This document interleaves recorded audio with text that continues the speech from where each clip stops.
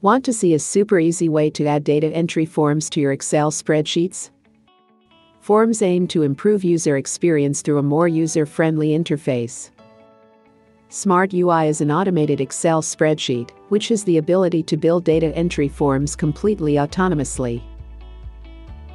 The process of building a form begins by adding a new tab to the spreadsheet, where the data will be stored. Note that you can copy and paste data from an existing spreadsheet. The automation scans the spreadsheet for a continuous range of cells with data.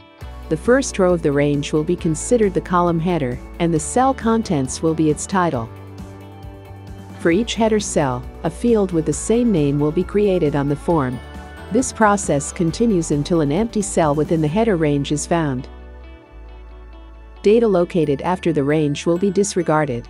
This is especially useful if you want to add drop-down list values on the same tab. Only the fields that use these lists will be created on the form. In addition, these fields will also be of the drop-down list type. Now, simply add the plus sign in parentheses to the tab name to signal the automation that a data entry form should be built for that tab.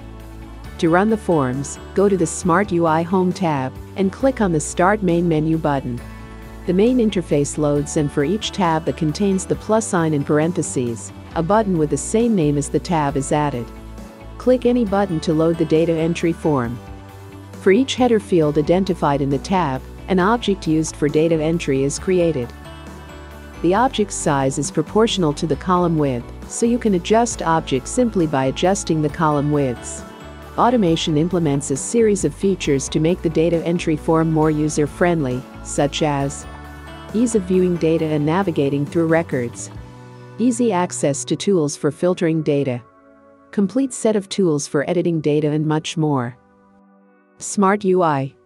Create data entry forms in a hassle-free way. The spreadsheet is available for free on the website smartbuildertool.com.